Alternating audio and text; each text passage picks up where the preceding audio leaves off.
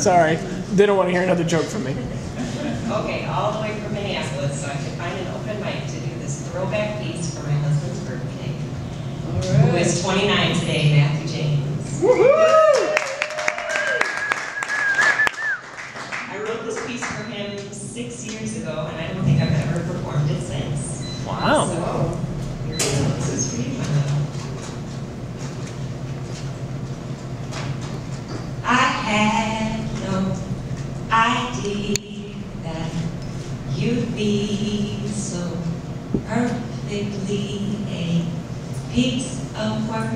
I standing on my sweet surprise, my sweet, sweet. Through dark tint and lots of sunshine, freckles bold, fresh hairline, solid build, deep tone eye, met you for the first time. And first times are funny because by nature they have no comparable reference, and yet we beg to explain them away by experiences past, and so I searched for that. Something to explain away my intrigue. Something to convince myself that this thing was simply momentary, but then you showed up again. Another day of rest.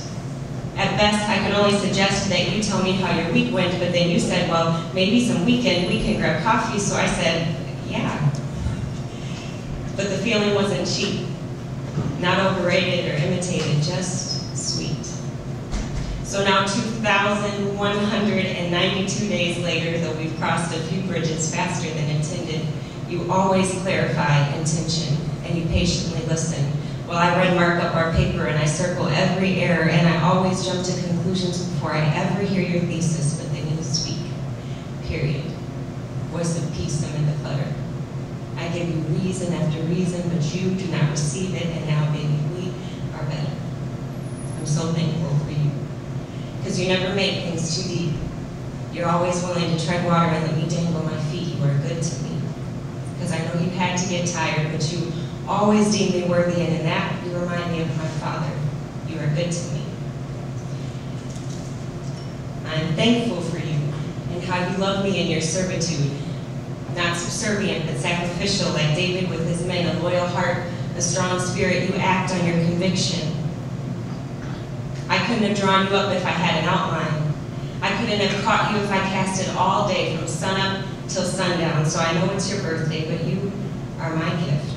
And whether forever or for a season, I'd be damned if I didn't tell you this. I had no idea that you'd be so perfectly a piece of work. I standing on my sweet surprise, my sweet, sweet